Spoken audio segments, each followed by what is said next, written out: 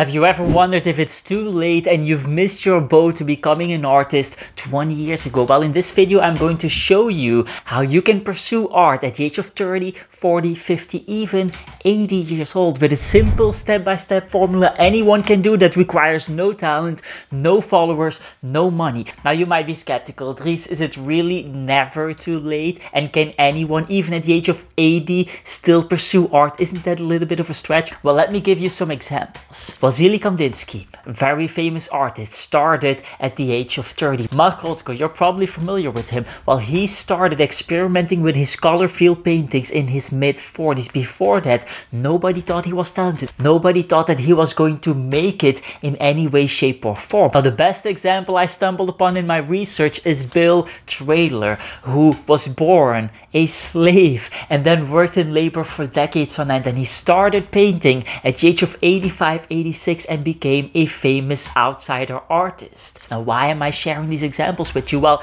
if there is someone that had a similar position to you and massively succeeded, that simply means that you can succeed too. And the reality is that I could give thousands of these examples over the last 100, 200 years. And I can promise you that after watching this video, you will have the exact mental models to pursue art at any age. Now, in order to fulfill this promise, we have to take a step back to the first portrait art class I attended, where I learned the most powerful lesson when it comes to pursuing art at a later age. So I arrive at the class, everybody's preparing, there's a little bit of nervousness, everybody's ready to have a great time, except for one lady. She's exceptionally nervous, she's kind of stressing out. And before the class I talked to her and she told me that she used to love drawing as a kid, that her parents didn't really encourage her to do that because she couldn't make money from art, and so she followed her advice and then went into corporate and was working corporate for the last 20 years. And so I asked her, why suddenly art now? Why are you coming to this class? And she told me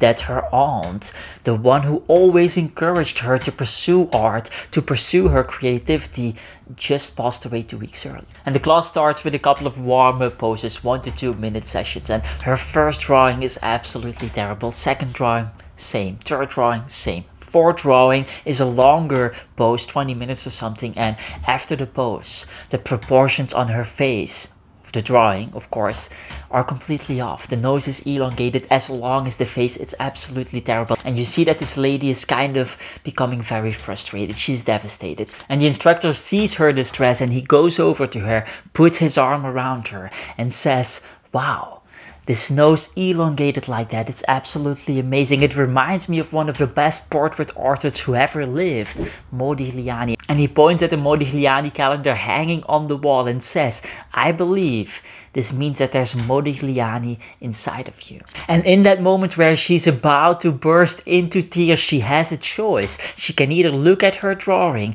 and realize that the proportions are completely off, her drawing is absolutely terrible, and she missed an opportunity to learn how to draw 20 years ago, or she can contemplate her newfound identity as reincarnation of Modigliani. And the latter one, for the rest of the class, she drew noses all over the place with a beautiful smile on her face. Now, what I saw that day during that class would change the course of my life. I just didn't do it back then. If you focus on the nose that's out of proportions, you will start crying. But if you focus on the nose that's out of proportions, just like Modigliani's nose is out of proportions, you will have the biggest smile on your face. Depending on what you focus on in life, your experience of life itself changes. And the ability to control your experience of life is obviously everything. Think about this. If you can control your experience of learning and make it more positive, then you will obviously learn more and improve faster. If you can control your experience of selling art and make it more positive,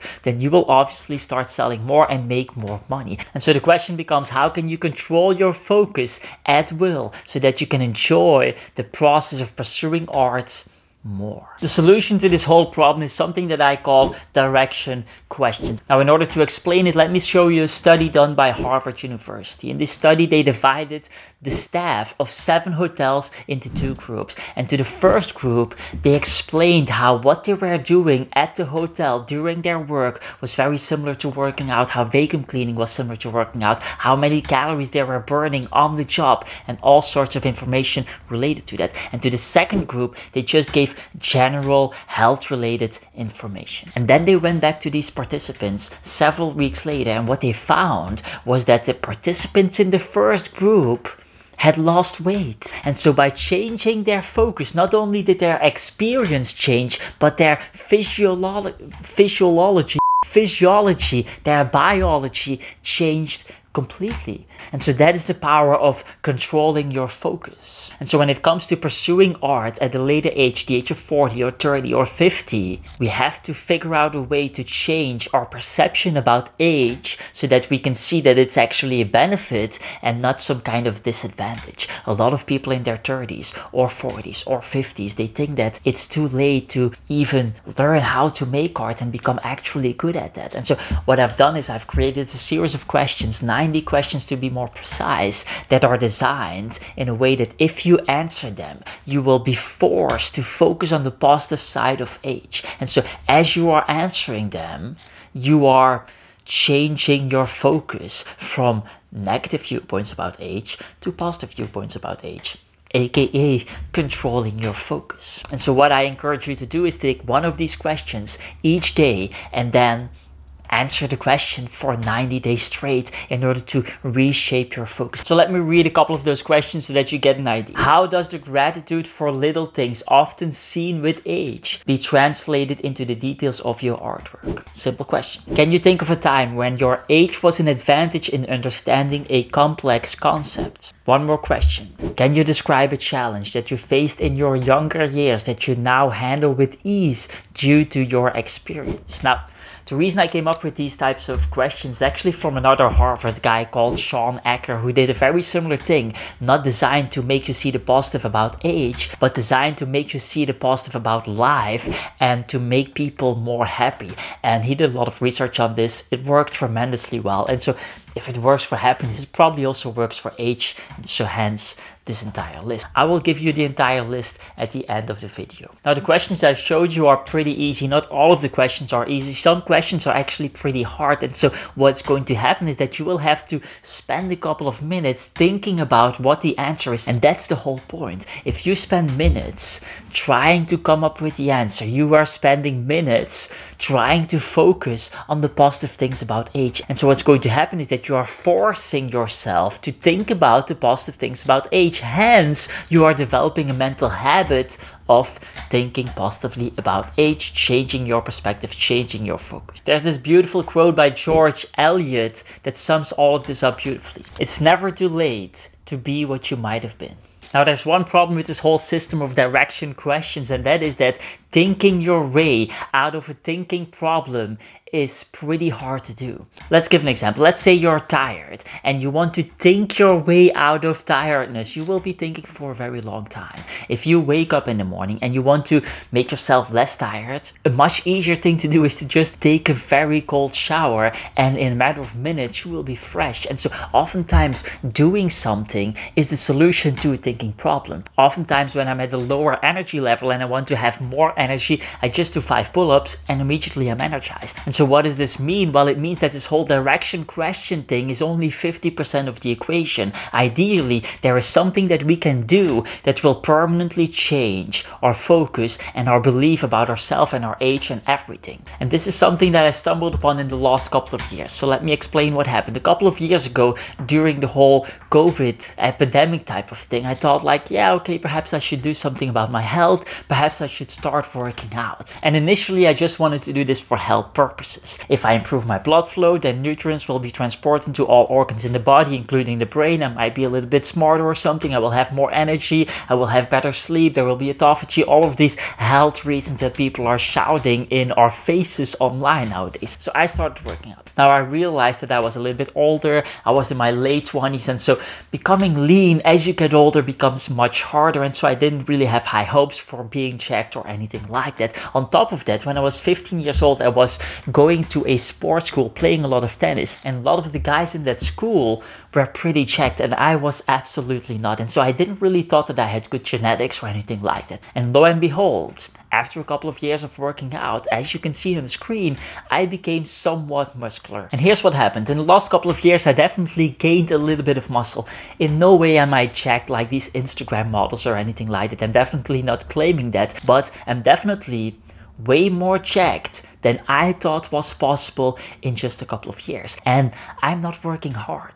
I'm not working out and pushing myself on every single set all the way to failure or anything like that. I'm taking a lot of breaks in between sets. There's music, I'm dancing a little bit, I'm having a great time. This is not pushing myself in any way.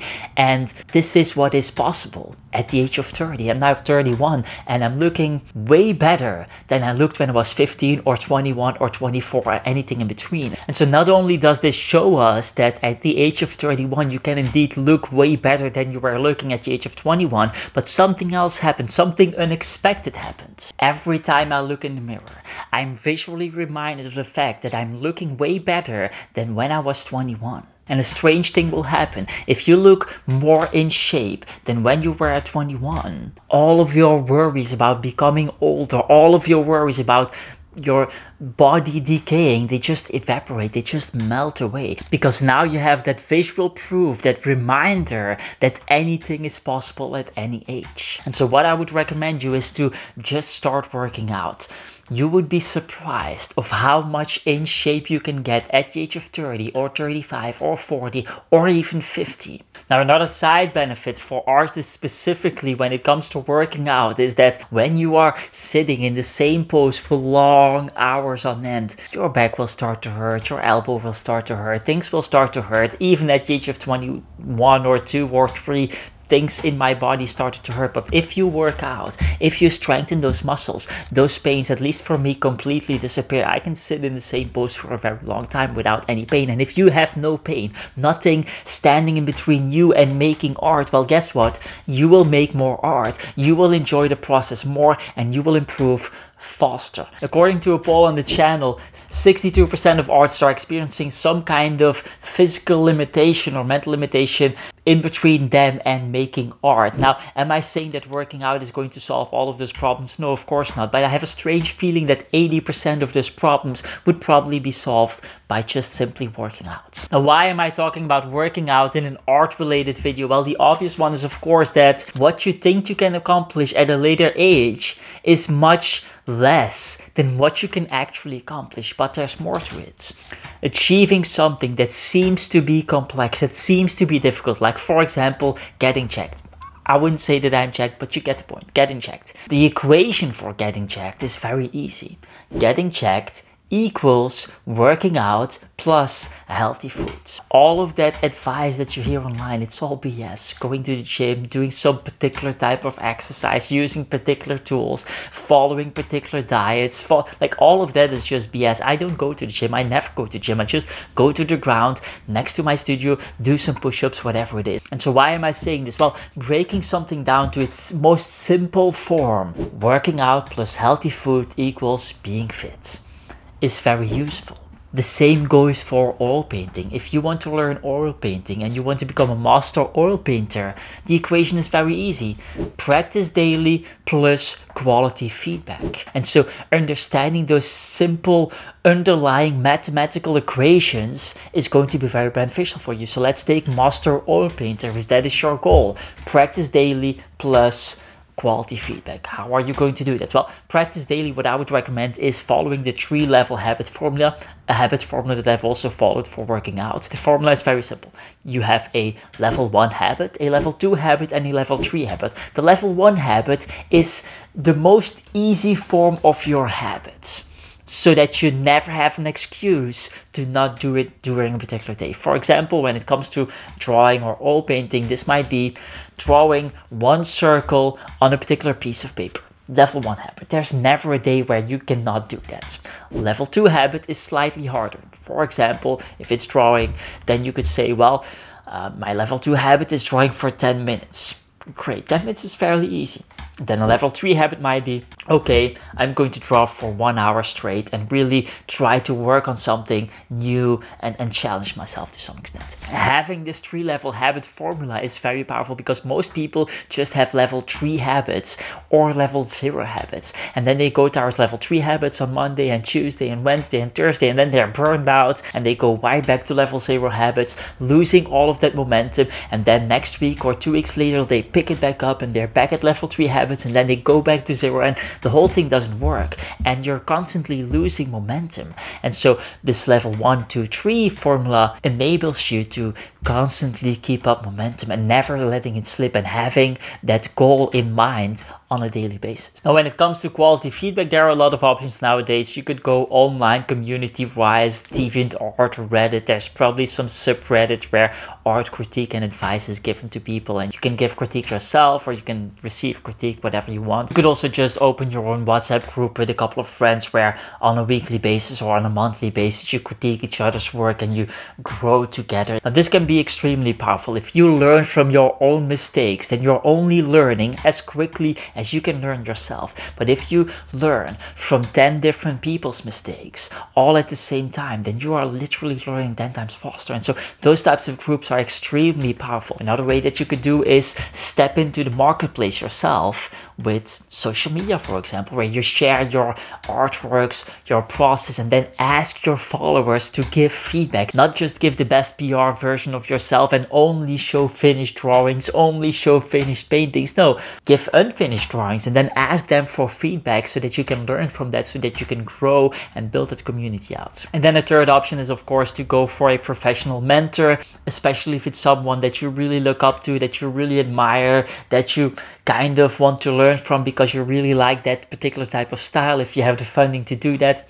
very powerful, probably the most powerful one on this list, but that requires money. Most people don't have that. I definitely didn't have that all the way in the beginning, so just one of the options, you know. Now, in order to solve this mystery of pursuing art at the age of 31, 40, 50, 85, there's one more element to the equation, and that is the money side. In the story I told in the beginning of this video, there's this lady who went into a corporate setting because her parents advised her to do so, because there was no money to be made in the art world. And so we have to ask ourselves this question: is this true? Is there no money to be made in the art world? And truth be told, if you go back 20 years or 40 years or 50 years, visual art was a very difficult trajectory to pursue, and there was not that much money to be made. And more importantly, everything was guarded by gatekeepers. And so this advice from her parents is actually a pretty good advice for that time. But times have changed. And I would argue that there never has been a better time to be an artist than today, because the creator economy is one of the fastest growing economies in the world. So let's take a look at a couple of numbers. 68% of companies prefer to work with an influencer. Now, a couple of years ago, this was 0%. And if you are pursuing your passion, if you are pursuing art, then you can, in fact, build up an audience, build up a community that companies will want to sell to. And they will now see you as an influencer from your perspective, that's just being an artist. And if we take a look at social media, the numbers on those channels, those profiles, take a look at, for example, YouTube. 36% growth per year. YouTube channels have been growing in the last couple of years by 36% every year. On top of that, the creator economy is expected to double in size by the year 2027. And so I think it's very safe to say that there never has been a better time to chase your dreams than in the 21st century. And you can take advantage of that by using social media. Now, even if those numbers are slightly off by 30% or 40% or even 50%, then we can still conclude that there never has been a better time to be an artist than today. And you can, in fact, chase any dream at any age by utilizing those tools. And the best part of this whole social media creator economy opportunity is that you in fact don't have to take it. You don't have to become an influencer or a social media guru or whatever to become an artist. There's way more to the art equation than just money. In the last couple of days I was thinking about these billionaires that have all of this money. And what do they do with that money? Well, they give it away. And so I was thinking about myself, why are they doing that? Why are they giving away all of that money? And why is it those rich people that are giving away that money? And the first answer that came to mind is obviously the whole tax evasion and benefits that they are getting that I don't know anything about. But then as I thought more about it, I started to think about the fact that money is just not that valuable. Why are they giving it away? Because it's not that valuable. I bet if we would give them the opportunity to give a portion of their health away, they would not do that. If we would give them tax benefits to give a portion of their own health away, they would not do that. If we would give them tax benefits to give a couple of years of their life away, they would probably also not do that. And so it's funny because the thing that people want, money, once they have it, they give it away. And the thing that they have, namely time and health, is something that they simply don't appreciate. But those billionaires that have all the money, that's probably the thing that they would actually exchange it for if they would have that opportunity. So that's a little rant just to say that there's way more to art than money. And the creator economy is an option. It's a tool, but it's not a necessity. You don't have to chase that if you don't want to. Now, as promised, here are the direction questions to change your focus. If you want the full list, click on the link in the description. And for those people who don't fall in the last category, who in fact think that money is important,